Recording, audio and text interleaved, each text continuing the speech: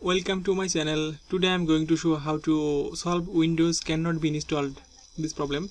So stay with us. I will share this solution. Now press Shift and F10 button. Type DISK PART, that is disk parked. Press Enter button. Now type list, press enter. List disk, that is LIST space DISK. Press enter. Now you can see your disk. My disk is disk 0. Now I click disk 0.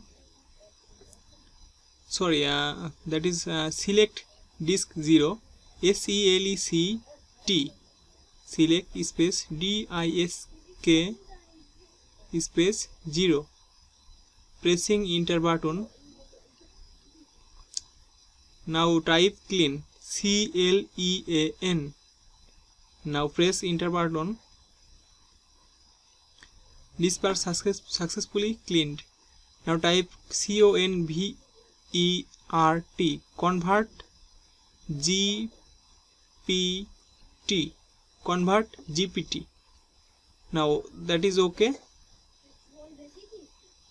All done. You can press delete button or close, Windows close button. Now you can select as usual Windows setup.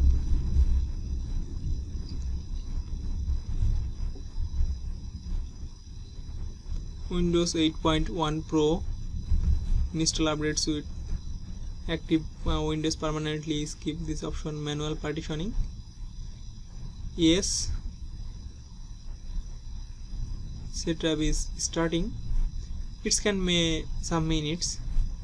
You will must wait for this. We are waiting.